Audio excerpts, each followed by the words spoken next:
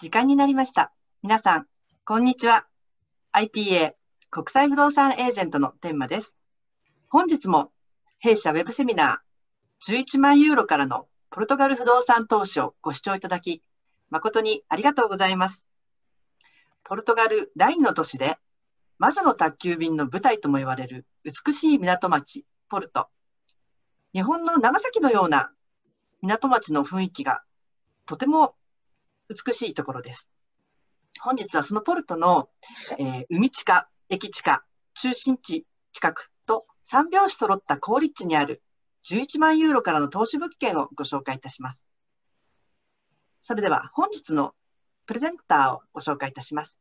まずは弊社副代表、不動産大好きまなちゃんこと鈴木学。そして現地からは、本日はジェイソン・スワーツさんにお話しいただきます。ジェイソンさんは南アフリカ、ケープタウンのご出身で、現在は南アフリカとヨーロッパを行き来する形で、ロンドン、マンチェスター、リバプール、ポルトガルといったヨーロッパの物件を、各国の投資家にご紹介しています。また今回ご紹介する、ビラ・ノバ・ドゥ・ガイアのプロジェクトのメンバーでもあり、このプロジェクトはポルトガルの市街地開発の一環として大変重要な役割を担っております。さて、それでは早速セミナーの方をスタートしたいと思います。鈴木さん、お願いいたします。はい。わかりました。じゃあ画面共有しますので、ちょっとお待ちください。はい。はい、どうも皆さん見えますでしょうか？聞こえますでしょうか？はい。多分見えてると思います。どうもこんにちは、鈴木でございます。今日は、ポルトガルのポルトというですね、ヨーロッパの中でも非常に、特に、大航海時代っていう時代に非常に栄えて、今でもポートワインとか、観光とかで非常に人気が高いこのポルトという町で、11万ユーロというですね、非常に買いやすい値段でですね、私が見てもいいなと思う、収益物件が出ましたのでですね、この場を借りて皆さんにご紹介をしたいと思います。この、セミナー自体も私、ジェイソンと知り合って2ヶ月、結構、はい、頑張って準備、してきたもので、はい、皆さんにこうやって、プレゼンできるのは非常に嬉しく思います。で、この写真なんですけれども、これ道路川。川の右側に広がっているのがこのポルトという町で、ちょっと画面上方に、綺麗な形の橋があります。これドン・ルイス橋と申しまして、こちらの左側がこのビラノバ・デ・ガイアというですね、今回の、ご紹介する物件がある町になります。どちらも大きい町です。はい、いきます。ポルトガルという国はですね、はい、今はヨーロッパの南西の隅にある小さな国です。人口も1000万人ぐらいと、はい。面積も北海道よりちょっと大きいぐらいという、小さい国ではあるんですが、このポルトガルかつてにおいては大海上帝国を築き上げた国、特に15世紀、16世紀という、はい、そのあたりで非常に大きく発展した国です。で、この国はですね、地図を見れば分かるようにヨーロッパの本当どん詰まりにある南の外れにあります活路は海にしかないんですね。日本に似てるかもしれません。はい。なので、14世紀以降ですね、はい、15世紀からかな。はい。リスクを取って、この大西洋の海に出ていきます。帆船を使って。で、だんだん、アフリカの南の方、南米大陸、はい。で、遠くはアジアまでですね、はい。大きな大海上帝国を広げた、はい、国です。はい。1580年っていうのが、その、ポルトガル海上帝国の勢力の、ピークだった時代になりますと。はい。で、このポルトガルという国はですね、はい。おそらくヨーロッパ人としては一番早くですね、この大西洋に出た、はい、国です。なんで出たのかっていうのは、いろいろ理由があるんですけれども、要は商売する上でですね、この海に出ることが非常に大きな、意味があったんですね。中世のヨーロッパというのは世界的に決して栄えた場所ではなかったです。むしろ緯度も高いですし、食生活も、民間の生活も貧しいですね、はい、場所でした。その時に栄えてたのはむしろインドとか中近東とか、あるいは中国とか、そういうアジア部の方がもっと栄えていたんですが、そのアジアにあるやっぱり香辛料ですね、特に胡椒とかですね、その辺が、当時のヨーロッパの食生活には非常に欠かせない、はい、大事な保存食の、はい、作る上でも大事な食材となって、その胡椒はヨーロッパの気候ではできません。なので、アジアに出るしかなかった。特にインドですね。はい。で、そちらを、インドを、からの胡椒というのは当時、イタリアの今のベネチアにあるですね、このベネチアの商人が、代々、その中近東の、イスラム教の、商人と握って、独占をしていたわけですけれども、その独占を破ったのがこのポルトガル人なんですね。彼らがどうしたかというと、この大西洋からアフリカを南下して、アフリカ最南端から、アフリカ東岸を通ってインドに至るこの海だけ通る航路というのを彼らが開拓をしました。はい。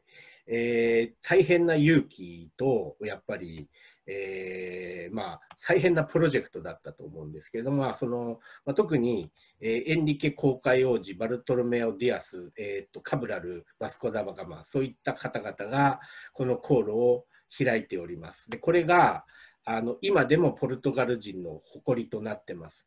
この発見のモニュメントっていうのが書いてあるんですけど、これリスボンのですね、はい、テージョ川の河口に浮かんでいるこのモニュメントは35名のこのポルトガル大航海時代を切り開いた方々。一番先頭にあるのがエンリケ航海王子というですね、ポルト出身のはい、本当に航海に一生を捧げた方になりますと。はい、で本当にポルトガルは最盛期には、本当今では信じられないんですけど、スペインとポルトガルと世界を二分しようっていうですね、トルデシリアス条約というのを結んでですね、はい、で結構世界中のおいしい、はい、非常に利益のあるになるエリアを、ポルトガル領にしたという、そういう過去がございます。はい。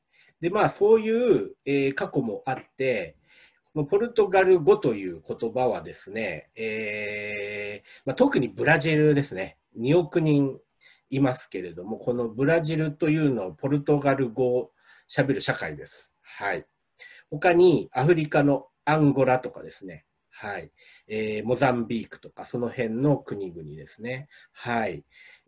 他にはアフリカいくつか国がありますが、アジアでいうと、マカオとか、あるいは東ティモールとか、その辺も、一応ポルトガルが支配した、ところでですね、はい、これらを合わせてポルトガル語をしゃべる人口がですね、だいたい2億8000万人。これちょっといろいろ数え方あるんですけど、2億人超えてることは確かでですね、世界第7位の話者人口を持つ言葉になってます。で、これ結構、不動産考える上でも重要なんですけど、ポルトガル語圏、特にブラジルがあるということ。はい。で、今、ブラジルは経済もちょっと治安状況もあまり思わしくないので、今、ブラジルから富裕層とか中間層とかが、ポルトガルの方がいいということで、移住してきています。しかもかなりの数ですね。年間10万人、15万人っていうのを逆移住ですね、してきている状況でですね、こういうところでポルトガルが、まだ新たな活力を今得ているという、そういう、はい、状況もあります。はい。で、このポルトガルなんですけれども、1000万人しかいない小さい町です。で、主だった都市は2つしかないです。首都のリスボン。はい。あとは、北部にあるポルト。このもう2大都市に、人口が集中しています。3位以下の都市はみんな小さいです。はい。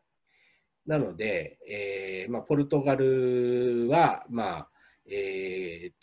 の2都市がメインです。はい。全体として人口が増えてるわけではなく、はい。平均年齢も高齢化して、ちょっと日本と似てますけれども、人口が増えない中で、この2大都市に人々が集まるというですね、そういう傾向はあります。日本と似てます。で、このポルト周辺の、ちょっとした解説なんですけれども、冒頭の写真にあったこのドン・ルイス橋が、川にかかってます。右側がポルト市。ポルト市はポルトガルの中で人口、リスボン市に次いで第2位の都市です。で、この対岸にあるビラノバ・デ・ガイア市というのが、ポルトガル第3位の人口を持つ都市です。ここだけで30万人います。はい。で、このポルト市とビラノバ・デ・ガイア市というのはですね、東京、川崎、横浜みたいにですね、都市と県として一体化をしていてですね、はい。で、この都市は地下鉄4路線もあってかなり立派なんですけど、この地下鉄もこの川を越えてビラノバ・デ・ガイア市に地下鉄が通じていて、はい。で、ここの町は人口増えていて、はい、30万人、はい、いるんですけど、今なお増えているところです。はい。で、この物件の所在地ですけれども、基本的にですね、さっきのドン・ルイス橋よりもう一つ海側のアラビーダ橋、はい、から、この、道路を下っていったところにある、大きなショッピングセンターにも近い、海にも近い、しかも、電車の駅にも近いということでですね、立地的には全く問題がない場所、はい、これからもずっと、需要があると思われる場所にありますと、はい、いうところです。で、これ最後になるんですけど、このポルトというのは、ヨーロッパの他の都市と比べると非常に、不動産価格安いです。ヨーロッパ、一番高いのがロンドン、その次スイスのジュネーブ、3位パリと続くわけなんですけれども、その辺の都市の都心部アパートメントの平均、単価を坪にして円表示してみると大体500万円超えてくるんですね。はい。そこからどんどん下がっていくと、ポルトガルの首都リスボンは200万をちょっと超えたところにあります。206万円なんですけれども、このポルトというのは、ヨーロッパの都市の中で106番目。はい。坪単価が都心部でも126万円という安さですね。これは、例えばの話、バルト三国のリトアニアという国があります。新興国です。でも、リトアニアの首都のビルニスよりもポルトの方が安い。あるいは、ハンガリーのブダペスト、坪135万します。そこよりもポルトの方が安いということです。で、これ安いっていうのは、この都市のこれまでの実力に見合ったっていうのもあるんですけれども、決してこれから将来時点の、この都市が持つであろう価値と比べて、今は決して高くはないし、むしろ割安の可能性も高いと思ってますと。で、特に、今回の紹介物件っていうのはこのビラノバデガイア市にあるということもあるんですが、坪単価88万円なんですよ。日本で土地を買って東京圏でこの坪単価でマンション新築できるってところはないです。もう耐震とかその辺、やるともう本当に建築単価だけで100万円近くいっちゃうのが日本の状況なので、ここの場合土地も買ってそこに、それなりの中層のアパートメントを建てて、しかも坪単価88万円っていうことは終わり安だよねっていうところがありますと、今買うタイミングとしてもいいのではないかと思ってます。はい。坪単価88万円、しかも今、直近、ポルトガルの不動産価格というのは2015年以来、上がってきてるんですね。はい。リスボンが先にドンと上がって、ポルトはこれからみたいな、そんなイメージなんですけど、まあ、そういう意味で言ってもですね、このポルトで今この値段で買える、ヨーロッパで買う、初めて買うっていう方に非常にお勧めしやすい場所かなというふうにも考えてます。はい。いうことで、私のセミナーは終わります。はい。ここで、ジェイソンさんにお渡しします。Hello, Jason. Hi. Hello, Mr. It's over Suzuki. to you. Hi. Good, good. So I can start. Yes, please. Yep. Okay. Yep. Please share the screen. Yep. I want to thank everyone for attending the presentation and Mr. Suzuki and his team for setting it all up. I do appreciate it. I think what we need to possibly look at is the effects that COVID-19 has had on the economy. So we look at Portuguese economy as a large tourist component, Yep. and this sector will surely feel the effects in the short term as people have been unable to travel for the beginning part of this year due to lockdowns around the world. But we see that changing now in Portugal as it's opening up its borders to many countries. Yep. And this will continue globally as lockdowns and restrictions are being lifted over time. Yeah. There is a rebound predicted, and we can see that happening in certain sectors already. The beauty about the development is that completion date will be in April 2022, Right. and most, if not all, activities will be back to normal. Very interesting, the European Commission publishes a full set of macroeconomic forecasts for its EU members at various times of the year. And we look at the economy in Portugal is predicted to contract by 9.8% for 2020. Yep. However, the forecast for 2021, which is next year, Yep. will see a 6% growth. Okay. So that's positive news in terms of the COVID-19 and the effects that we've seen around the world. Thank you very much. Okay, let me interpret a bit. Yeah. ジェイソンさんからですね、はい、皆さん、本当にポルトの、はい、投資物件のお話することを本当に嬉しく思ってます。まあ、皆さんが気になるであろう、このコロナウイルス感染症の、まあ、影響に関して言いますけれども、確かにポルトガルって、この国結構観光業に依存している面がありますので、やっぱりその当初4月5月っていうのは、まあ、海外からの観光客も来れなかったし、ロックダウンもしていたし、なのでやっぱり経済が止まった時期はありました。7月ぐらいから徐々に、国境を開けて、今は、まあ、観光客が、まあ来つつあるところです。で、このプロジェクト、投資案件自体は、まだ建設中で、来年4月にできるので、まあ、その時の経済状況っていうのを見ていただきたいんですが、まあ、予測によれば今年のポルトガルの経済成長率は、まあ、9.8% ダウンすると見込まれておりますが、来年はその反動で 6% プラス成長をすると。はい、いうふうに予測されておりまして、まあ、このプロジェクトが完成する時期においては、良い経済状態になっているのではないかと期待できます。Yes, please. Thank you. Let's move on to why you could potentially want to invest in Porto. Porto, also known as Porto in English, is the second largest city in Portugal after Lisbon, and one of the major urban areas in southwestern Europe. The urban area of Porto, which extends beyond the administrative limits of the city, has a population of 1.4 million in 2011 in an area of 389 square kilometers, making it the second largest urban area in Portugal. Porto metropolitan area, on the other hand, includes an estimated 1.8 million people. It is recognized as a gamma level global city by the Globalization and World City Study Group, the only other Portuguese city besides Lisbon to be recognized as a global city.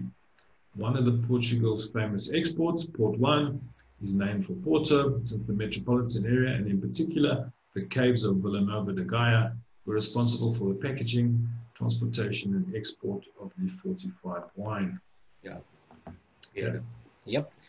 このポルトというのは、私の説明にもしたように、ポルトガル第2の都市ですけど、南西ヨーロッパにおける主要都市の一つです。都市圏人口は180万人に達しようとしていて、ポルトガルの中でリスボンとこのポルトは、グローバルシティ、つまり世界都市として、その国際的なビジネス機能も担う都市になってます。で、いろいろ観光名所があって、ビラノバデガイアの、洞窟、あるいはこのポートワインですね。これも何世紀も前からこの町の特産で、輸出品になっております。Yes, please. Yep. Location. To choose Porto is to choose the west coast of Europe, a privileged platform between continents and markets. Strategically located at the crossroads between Europe, Africa, and the Americas, with excellent connectivity by air, land, and sea, Porto is an ideal gateway to access the European market, as well as to expand your business to other parts of the world. The heart of the Northern Peninsula. Located in the Iberian Peninsula, Porto is Portugal's second biggest city and the main city of Portugal's northern region, and it's one of the country's economic drivers in that region. As we said, Porto is home to 1.7 million people, and it's considered a mega or metropolitan European growth areas of the Northwest Peninsula. It provides access to a market of 3.6 million consumers in northern Portugal, 10 million in Portugal, and 50 million in the Iberian Peninsula. Porto's unique location facilitates businesses whether you go west or east. Portugal is the nearest European country to the US and South America. It is within the same time zone as the UK and Ireland, with only 1 hour difference from Central European time and 2 to 3 hour difference from Brazil and Russia. Porto offers foreign investors access to one of the largest free trade areas in the world, in the lucrative European market of nearly 500 million consumers from 28 countries. Okay, thank you very much. はい、このポルトというのはこのビジネスっていうことを考えても非常に戦略的な、場所にありますと。ヨーロッパの中で、はい、一番アメリカに近い、南米に近い位置にはありますし、時間、時差の方で言うと、イギリスやアイルランドと同じ、時間帯にありますと。はい。で、このポルトガル1000万人人口ではなくて、ヨーロッパ全体の、5億人の人口。はい。イベリア半島だけでも5000万人いますけれども、それをマーケットにできる、非常にいい位置に、ある都市ですというところです。Yes, please. Business and investment friendly. The Financial Times has considered Porto the third best city to invest in Southern Europe for the years of 2014 to 2015, and the fifth best mid-sized European city for the FDI strategy 2020-2021.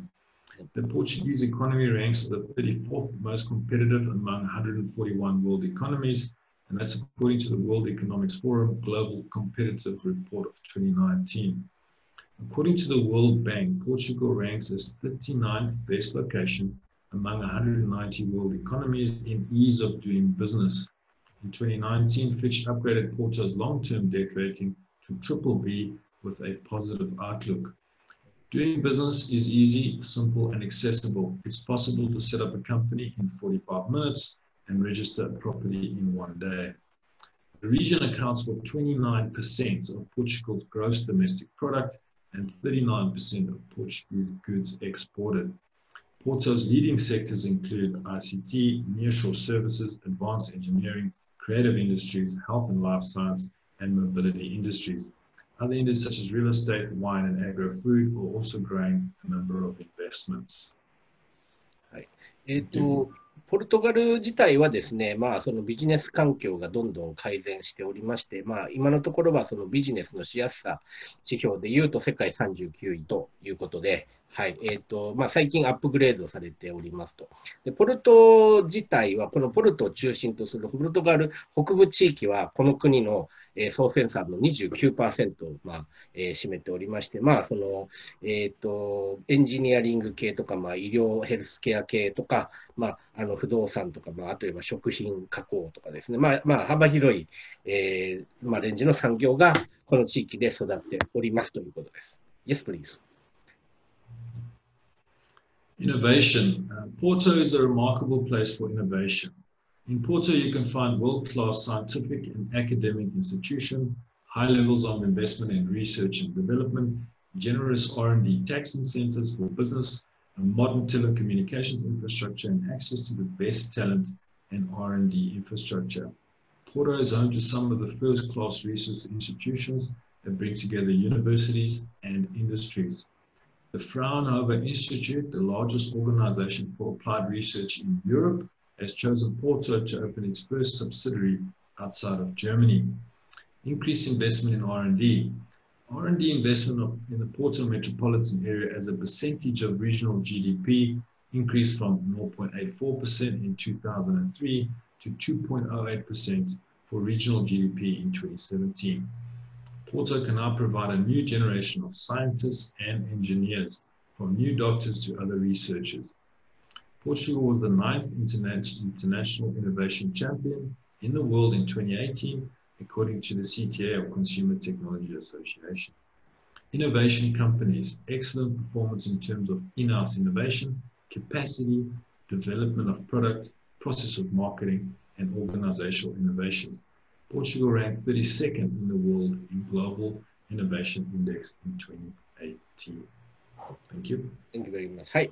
ポルトガルはまあその次の時代の成長を作り出すこのイノベーションという意味でもまあ優位に立っている面があります。今世界ランキングは32位ですけれども、まあ、特にテレコミュニケーションとか、はい、税制優遇もありますし、まあ、その高等、教育機関というのもですね、揃って、こういう教育してるんですけど、ちょっとここで注目したいのは、このフランホーファー・インスティテュートっていうんです。これはドイツにあるですね、まあ、産学共同のでっかいですね、全国組織みたいなものです。要するに、ドイツの製造業の、この世界的競争力を、科学的に IT、AIT、まあ、CIT とも結びつけて、この産業競争力を強化せようという、多分世界最大のそういう、組織なんですけど、そのフランホーファー・インスティテュートのドイツ以外の初の拠点がこのポルトに設けられて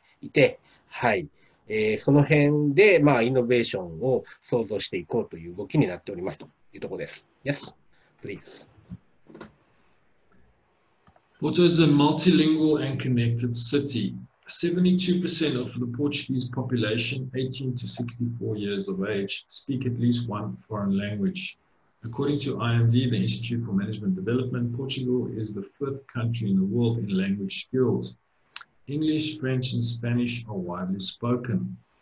A connected city with world-class infrastructure. With a vast network of air, sea, and land routes, plus a state-of-the-art digital infrastructure, Porto ensures excellent accessibility to all parts of the world.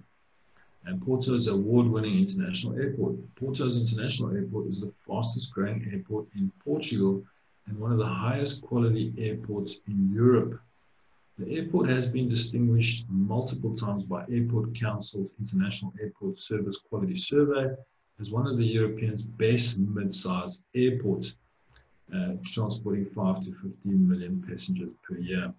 It hosts regular flights to 110 destinations in Europe, North America, Middle East, and Africa, including major international hubs such as Paris, Frankfurt, and Dubai. Flights take on average 3 hours or less to reach other major EU cities. Passenger numbers more than doubled over the last 6 years, reaching over 13 million in 2019. The airport is currently expanding its capacity to be able to serve 20 million passengers by the end of this year, 2020. Thank you.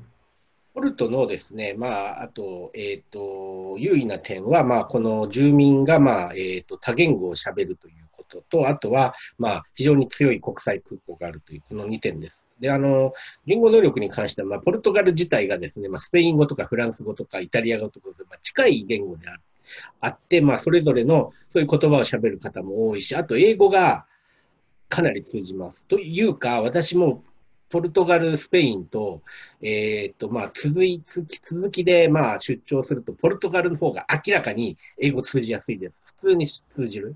はい、スペインはそうではないんですよ。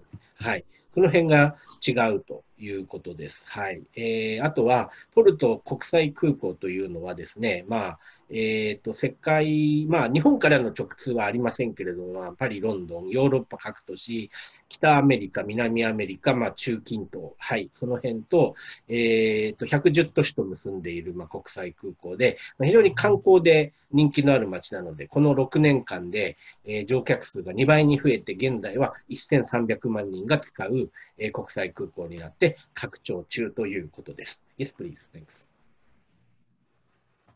Urban mobility is reliable, affordable, and eco-friendly. The public transport system of Porto combines metro, tram, train, and bus networks that cover the entire Porto metropolitan area. The city also serves as the major passenger transport hub for northern Portugal. Porto's public transportation boasts the highest level of user satisfaction in Portugal, according to the European Customer Satisfaction 2018 Index for Portuguese public transport systems. Contactless tickets are valid for any route inside the transport network. The full price public transport pass is highly affordable, costing 30 to 40 euros per month. Porto's metro network has 6 independent lines, 81 stations, and a total extension of 67 kilometers of construction works, which is in process, and that's to start in 2020. They'll be adding new lines as well as metros to extend it from 67 kilometers to 72 kilometers. Metro de Porto won the Light Rail Award 2008 and the Veronica Rudge Green in Urban Design in 2013. Each stations were designed by local Pritzker Architect Prize winner Soto Mora. Yep. Yes. Thank you. Yep. ポルトはヨーロッパの大都市らしく公共交通が発達しています。地下鉄4路線もあるし、ライトレールっていう、この、はい、路面電車的なものもあって、はい、基本的に揃っていて、非常に安価に、はい、利用できる市民の足です。1ヶ月あたり乗り放題パスでも4、5千円しかかからないですと。はい、満足度も非常に高いですということです。Yes, please. State-of-the-art digital infrastructure. Porto offers easy access to highly advanced ICT infrastructure for all businesses and people. The city is home to a fast emerging export-oriented ICT cluster and to thriving communities of developers, entrepreneurs, and early adopters. Portugal has the 4th best ultra-fast broadband coverage in Europe and the 6th best communication technology in the world, according to IMD's World Digital Competitiveness Rankings of 2017 and 2018. 8 out of 10 investors find Porto's telecom infrastructure attractive, according to an international survey conducted by EY in 2019. Excellent telecom network with high levels of investment in R&D, accessibility, and connectivity. Porto features the world's largest public bus Wi-Fi network, providing hundreds of free internet hotspots scattered around the city. Portugal is one of the best fiber optic FTTH networks in Europe. Thank you. Thanks. ポルト都市圏はもうこの ICT にも昔から力を入れていて、今ブロードバンド、光、ハイスピードのネットワークという意味でヨーロッパの中でも優位にあるし、基本的にこのポルトガルでビジネスをする、投資をする方々からですね、高い評価をいただいている状態です。Yes, please. Tourism sector, one of the best performing tourist markets in Europe. In 2018, Porto's greater area welcomed 3.3 million tourists. The city is ongoing rapid tourist development, recording one of the best sector performances in Portugal and Europe. Porto made the world's top 100 cities with the most international visitors for the first time in 2018, soaring 42 positions since 2013, according to Euromonder's top 100 city destination 2018-2019 rankings. Porto's tourism sector registered the best performance in demand, supply, and profitability growth in Portugal, according to a 2019 report by a specialist consulting firm Christie & Co. The Greater Porto area represents a major share of the Portuguese tourism market. It hosts 13% of the 29.5 million tourists welcomed by Portugal in 2018. The region is also one of the country's top performing destinations, with a 57% growth in overnight stays in 2014. Accommodation providers located in the city of Porto hosted 2 million guests in 2018, 77% of which international tourists, mostly from countries such as Spain, France, Brazil, Germany, and the United Kingdom. The revenue of a hotel established in the city grew an average rate of 22.6% per year between 2014 and 2018, reaching a combined revenue of 2.5 billion euros in 2018. Due to growing demand, the rapid increase, average daily rate, and occupancy rates. According to a 2019 survey by EY, over half of the investors believe tourism will continue driving Porto's and northern Portugal's growth in the coming years. External demand and growth, improvements in air accessibility, the expansion of the supply of the tourism services, and the observed price increases have contributed to the sector's excellent performance, which led to higher levels of investment on rural activity and urban regeneration. Tourist development also drove up the performance of the local real estate market, which was recently considered by Forbes as well as picks in Europe for 2020. Thank you.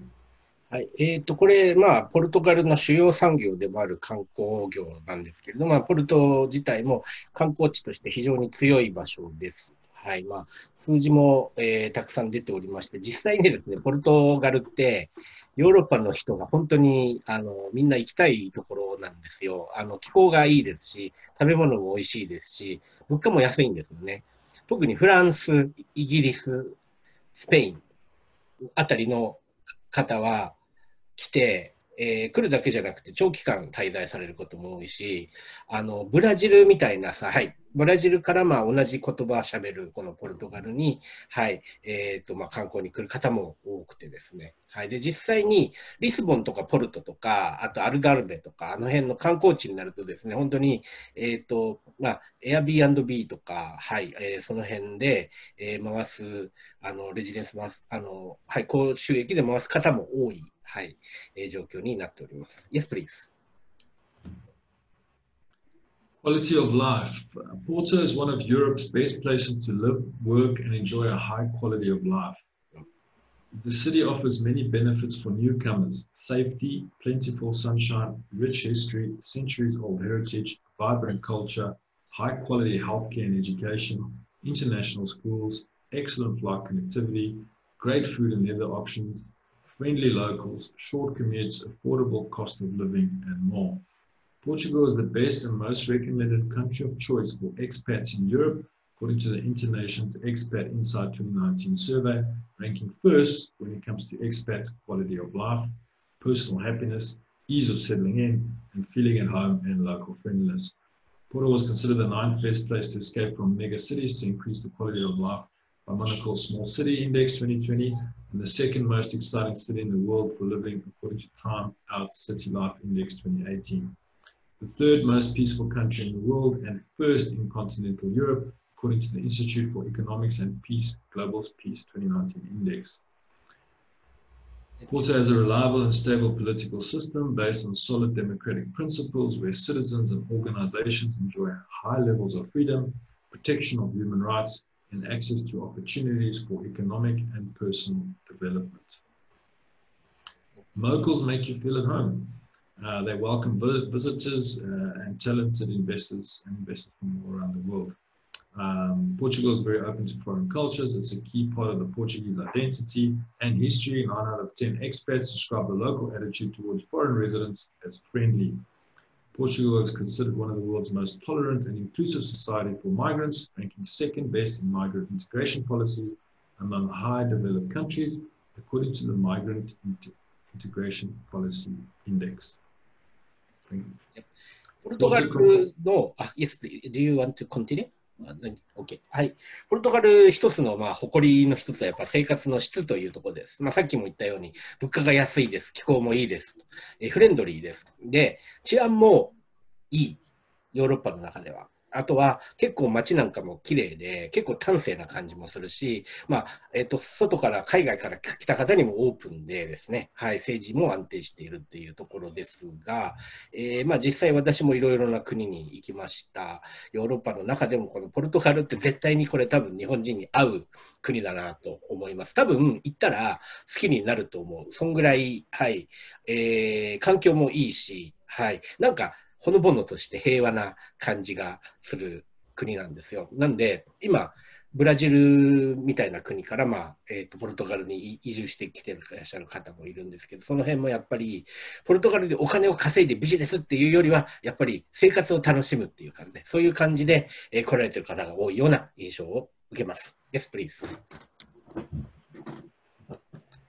A sunny and affordable place to live. Porto offers one of the best cost-saving opportunities to enjoy the European city lifestyle to the full. The fifth lowest cost of living among major Western European cities, according to the latest Expatizan 2020 ranking. Living in Porto provides cost savings ranging from 50% to 20% against comparable lifestyles in other major European cities such as London, Dublin, Amsterdam, Paris, Frankfurt, Berlin, or Barcelona. Porto is located by the Atlantic Ocean. The city features a mild and pleasant climate year-round. Average minimum temperatures, 5 degrees during winter, and average maximum is 26 degrees during the summer. It's sunny most of the time, 220 sunny days per year, and 7.7 daily sunshine hours on average.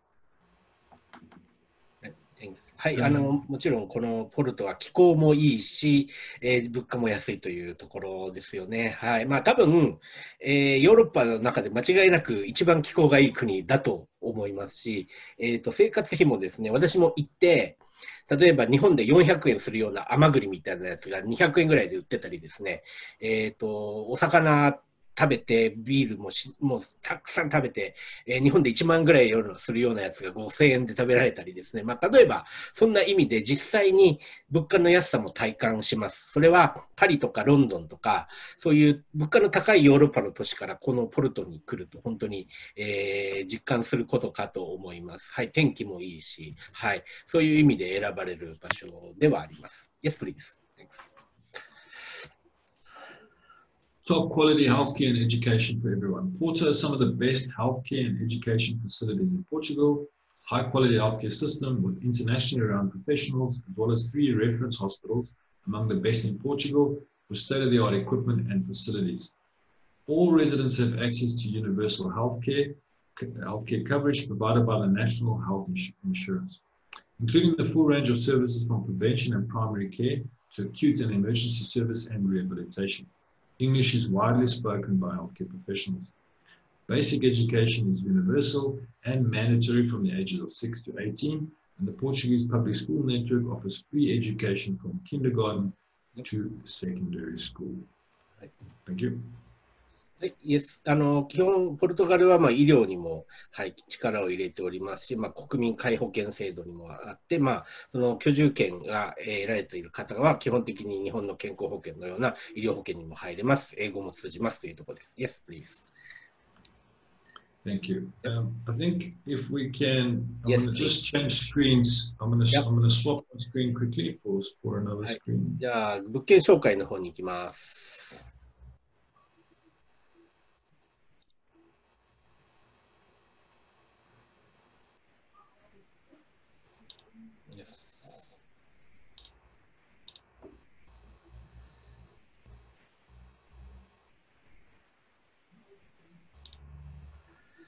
こちらの方が今回の紹介物件ですけど。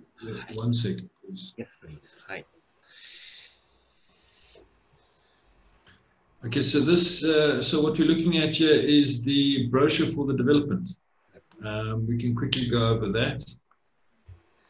As we can see on page 1, it's in the Porto Metropolitan Region, which is Vila Nova de Gaia, and it's 30 residential apartments with a city beach lifestyle, and apartments are starting from 111,000 euros. And there's a mix, so it's a mixed family unit from bachelor to 1 bedroom to 2 bedroom, 3 bedroom units, and there's a 1 4 bedroom unit. You can continue, and I'll move to the next slide.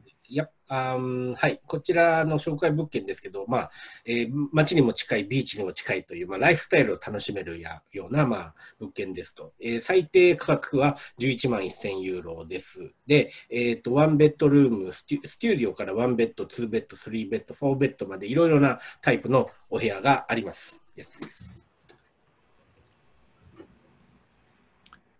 So we look at the location. The development is located in a prime location. It's close to blue flag beaches and a number of shopping malls close by for convenience as well. If you want a city beach lifestyle, the development offers easy access to both within 5 to 7 kilometer radius. And Villanova de Gaia is the area with the most blue flag beaches that you can access. You're a few kilometers away from the marina, and there are excellent restaurants overlooking the bay for a tasty afternoon lunch. The Riviera is close to Porto's Old Town, and there's a wide variety of restaurants to choose from. There are boat cruises as well on the Dora River. This is a very popular spot for tourists, as well as a beautiful view of the Don Luis Bridge. Yes. ロケーションに関しても、私が説明したよりも申し分ないです。街にも近い、海にも近い、海に行けば、ビーチサイドのレストランがある。街に行けばたくさんレストランがある。ライフスタイルを楽しめる。ショッピングセンターも大きいのが2つ近くにあるという場所です。If we have a look at the areas close by, Ferreira Cellars is also very well known as a big tourist attraction, and that's in Villanova de Gaia, and that's where the famous port wine comes from. I think what's interesting is we saw in 2019, we saw house prices increase in the Villanova de Gaia region in the area of 15.3%, which is good for capital growth over a longer period of time. Thank you. こちらはこういう景色が広がっていますが、不動産も活況でございまして、去年1年間でこのビラノバデガイア地域の不動産価格は平均で 15.3% 値上がって、今本当に、家のキャピタルゲインという意味でも期待できる場所です。Yes, please. The typical size of the apartments, if you have an aerial view, you see a typical one bedroom ranges from 63 to 66 square meters.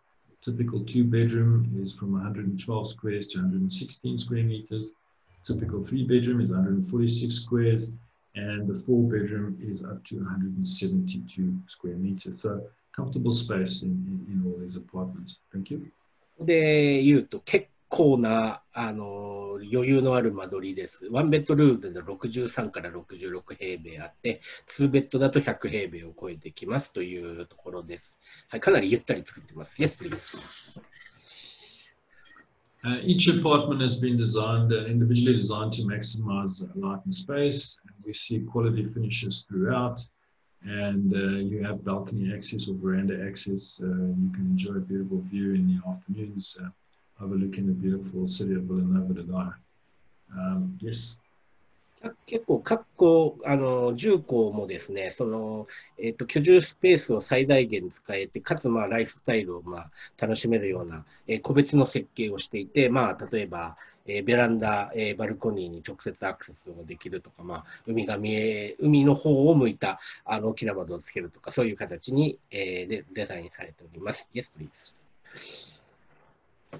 So with the development and the apartments, you've got various options for management. So I mean, you could live in the apartment yourself.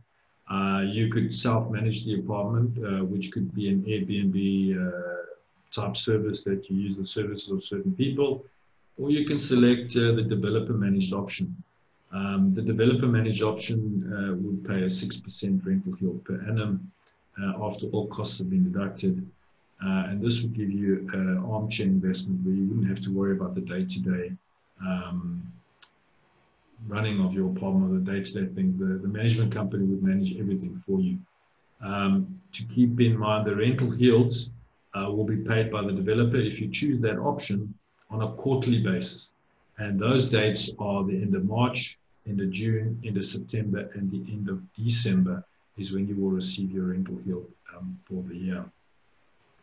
The purchase process, if we had a look at that, Basically, you would have a reservation fee, reservation form completed.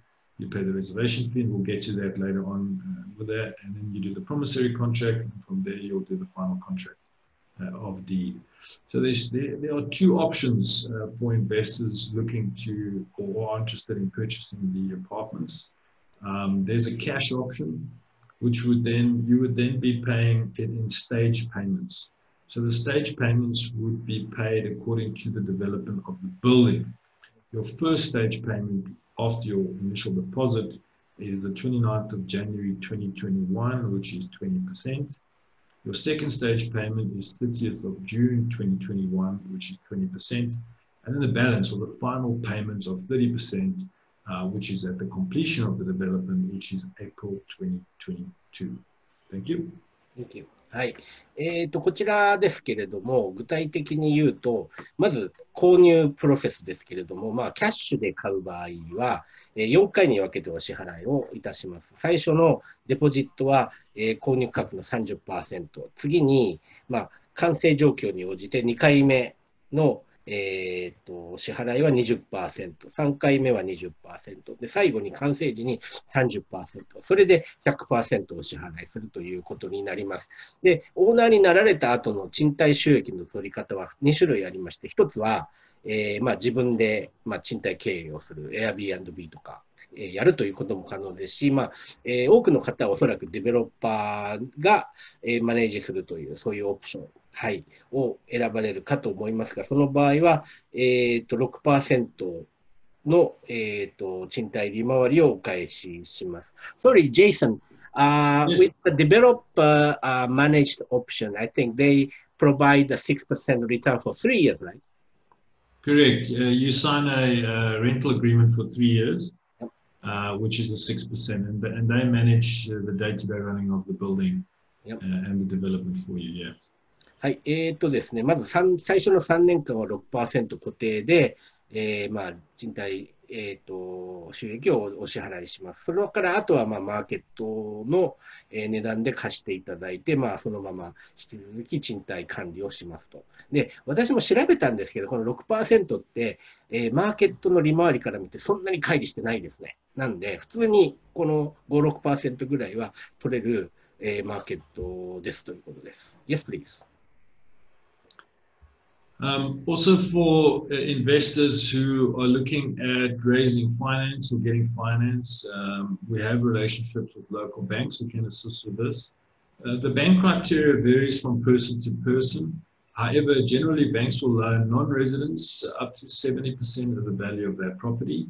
And depending on the age of the actual applicant, banks borrow up to 30 years, can give mortgages up to 30 years, up to the age of 70. So if you were, for instance, 50 years old, the maximum loan term the bank is willing to borrow in Portugal would be 20 years.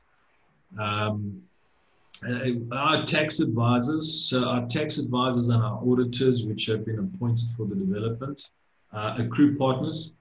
They were incorporated in 2011. Accrued Partners integrated since its origin professionalism with a vast technical and professional experience, proven experience in the consultancy sector, which is enabled it to achieve a solid and diversified portfolio of clients comprising some of the most prestigious companies and economic groups operating in Portugal and internationally. And then the legal advisors or the attorneys for the development is SPCA. They were founded in 2005 and registered in General Counsel of the Portuguese Bar Association in 2005. Its constitution is the result of a union of lawyers with extensive experience in practice of law since 1992 and have collaborated with each other in order to create an integrated and better prepared structure to respond to the greater demand and complexity of both legal practice and consultancy of our days. So those are the two key appointed legal advisors or accountants and auditors and our attorneys and lawyers who will handle the process of documentation and verification on that project. Thank you. こちら、融資による取得というのも可能です。外国人、非居住者向けに、融資というのはですね、多分日本人向けにやったことないので、簡単には考えないでいただきたいんですけど、基本的に実績ベースで言うと、購入価格の 70% までと、で、20年融資と、を、現地の銀行が出して、おりますと。はい、いうことです。で、不動産賃貸経営に必要な、税金関係の、税理士、申告をする方々、あるいは、法律の、専門家、その辺も、ご紹介できるので、基本的にワンストップで、皆さんがオーナーになれる手伝いというか、体制は整えておりますというところです。Yes. Thank you. I'm gonna go back to the original presentation. Okay, sure. I want to go through. How many more pages you have? Not too many, 3 or 4. Okay. We're almost done. Yeah. We're So, can you make it like a couple of minutes? Yeah. Okay. So we can. I mean, we can answer these. Yes. It's just the legal procedures. Okay. I'll go through it very quickly. Yes. I'll go through it very quickly. Okay. I know we're running on time there. Right. If we look at the legal procedure, I'll just give you a brief overview. You'd have a reservation deposit. The attorney would be appointed to do the documentation. From there, the promissory contract would be put in place and signed. And at the end of the building or the completion, a public deed would be issued. You'd need documentation for that. You need a passport, proof of address. A fiscal number is needed in Portugal.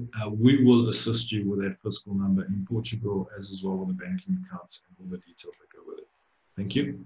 こちら、購入プロセスですけど、基本的にはですね、流れとしては、まず、デポジット 30% を支払って、予約をする。で、法律専門家をつける。それから、購入契約にして、行い、最終的には、権利書を発行するということです。で、基本的に、ドキュメントというか書類関係非常にシンプルです。必要なのは、パスポート、住所証明、それにポルトガルの、税務申告番号ですね。こちらの方は、皆さんが取得できるようお手伝いしますということです。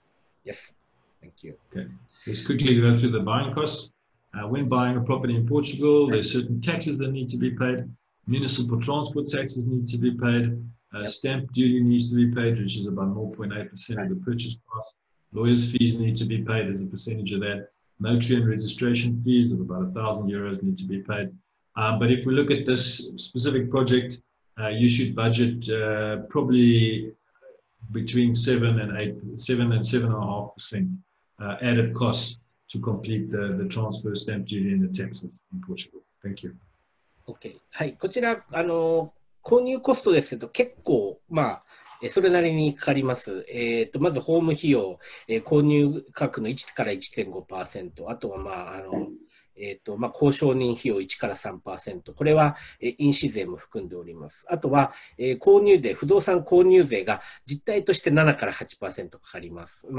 それプラス、弊社、国際不動産エージェントの、購入サポート費用がかかりますので、大体10から 15% ぐらい、合計で見込んでおいてくださいということになります。Thank you. Thank you very much. Yes. Thank you very much. Yeah, so thank you very much. So we have some questions. So could you please answer here? じゃあ今からですね、ちょっと質問コーナーいきます。ちょっと最初の質問、2019年のアニュアルレポートを見ると、貧困リスクが意外と高く、全体で 17% となっています。あくまで全国平均です。北部の現状はどうなのでしょう。はい、Jay さん、just one question. Say, according to some statistics, say the nationwide poverty rate in Portugal, it says 17% down to the poverty category. So what about the situation in the northern part of Portugal? With COVID. COVID? With, poverty. Yes. Yeah. Look. If you look at poverty, it's a global concern. Poverty is not really isolated to one country. Yeah. So you can go to very wealthy countries. You can go to London.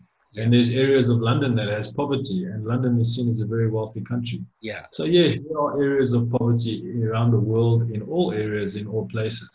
But if you look at certain driving factors, especially when you're investing in property, you want to invest in areas or cities that have a high population rate, that has good infrastructure, So Porto and Villanova de Gaia really is the wealthy part of northern Portugal. Although there is poverty in all areas, and you know, we always, as a world or as people, we're always trying to minimize poverty around the globe, even in Japan and all over. But that is something that's not exclusive to a certain area. It's a global problem. But I would probably be investing personally in cities that have big infrastructure, good public transport, a lot of interest. So that would be my opinion on that specific question. Thank you very much. 貧困に関して言うと、それはもう世界どの国でもあるお話、どんな裕福な国でも貧困な方はありますということです。ポルトガルもその、例外ではないです。で、その貧困っていうのは、ポルトガルの、基準に合わせて考えて、貧困ということなんですけど、基本的にそういう問題があると、そういう事実がある上で、基本はポルトとかビラノバ・デ・ガイアというのは基本的に都市部であり、インフラも整い、比較的裕福な住民が住む場所というところで、そういう場所を、投資の場所として選ぶのが、正解なのではないかと考えておりますというところです。はい。Thank you very much. 次ですね。はい。ポルトガルの人口増加率に関してですね。はい。基本的にマイナス成長しているので、それは、このリスボンとポルトっていう、こういう都市に限れば、人口面は大丈夫なのかっていうことが質問です。Yes. The second question is about the population trend in Portugal. The nationwide, the statistics say the population is declining in certain percentage. And what about the two major cities, Lisbon and Porto? Are they, what the population is stable or is growing or declining? If you know that, yeah. I haven't specifically looked into that particularly, but I think in general terms, we live in a global economy. Yeah. So in a global economy, we can see people from all around the world are not necessarily, if we're looking at populations, we're not necessarily looking just at birth. Right. Because we're seeing that people are migrating from all around the world. Yeah. So we can see Portugal is very popular for people to want to retire there, for people who want to live there. Porto particularly has got a very young population. We see a lot of IT and companies and young people moving there to set up IT structures. So if we look at populations and that, I think there's so many factors that have to be taken into account, especially global movement of people. So we've seen the golden visa. You know, the golden visa has been very, very popular in Portugal, and it's attracted many, many people to live and start businesses and migrate to Portugal. So I think statistically wise, if you're just looking at the birth rates in terms of growth, I think you need to look at it slightly more as a global perspective, that people are moving there, living there, not necessarily just some people having children there. But so that would be my opinion on it. We have to look at it more on a global scale in terms of movement, not just the decline. What's declining now might not be declining in 10 years' time. It could change. But so that's my opinion. Thank you very much. 基本的にですね、ポルトガルの人口とこの二大都市の人口っていうのはちょっと結構メカニズムが違います。基本、実態としてポルトとリスボンっていうのは若者も多い、IT エンジニアとかも多い、結構学生も多い、若々しい、都市ですし、人口は、増えてるっていうこともあるって、減ってはないんですけれども、基本的に世界中から移動してきますと、いろいろな理由で、そのライフスタイル移住もあれば、仕事を求めて来られる方もいる。非常にダイナミックに流動しておりまして、はい。そういう意味で言うと、流動性もあり、賃貸需要もあり、はい。そういう物件を選んでおりますというところになります。Yes, please. で、次に、この物件、プレビルドですか？デベロッパーは、現状はどれくらいできてますか？はい。同じデベロッパーの他の物件は同じ都市圏にありますか？ちょっと聞いてみます。Yes. Maybe the last question, probably. What is the current stage of the construction? Is the one question. And they also want to know which developer is developing this project. Do they have the other properties in the greater Porto area? Okay, good question. JPL Fab is the developer. Okay, they JPL Fab, they own the land, so they own the land where the development is going up, and they also own the land adjacent to this. Okay, the site currently is being prepared, so they keep in mind that the building goes up 5 stories, and it goes down 3 stories for the basement parking and the garages. Okay, so right now they're excavating downward for the basement, and they're preparing for the cranes to arrive. Okay, so the timelines for the development would be completed by 2022 in April, and right now they're in the site preparation phase. They're putting down there's certain things that need to be done to bring in the cranes to actually build this. Okay, so the company itself has developed different warehouses in South Africa, but this is their entry into Portugal, and this is going to be the start of development in Portugal. So this development is phase 1. Phase 2 is on the land they also own, which is in the same area.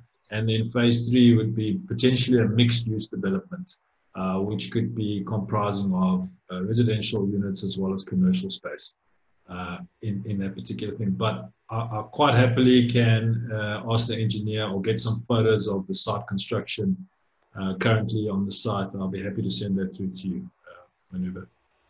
Thank you. はい、基本的にこれ、ですね、現在の、建築は、地面を掘っていて、地下を作っているところです。で、これから6層の建物を作って、2020年4月に、竣工する予定になります。で、このデベロッパーは南アフリカの、デベロッパーで、いろいろ本国ではたくさん商業施設から住居から建てていて、今回初めてポルトガルで、物件を建てると、はい、いうことになりますと、はい、いうところです。はい、Thank you。そう、基本ちょっと時間オーバーしちゃったんですけど、はい、質問の方はこれで終わりにします。じゃあ、あと天馬さん、最後の締めお願いします。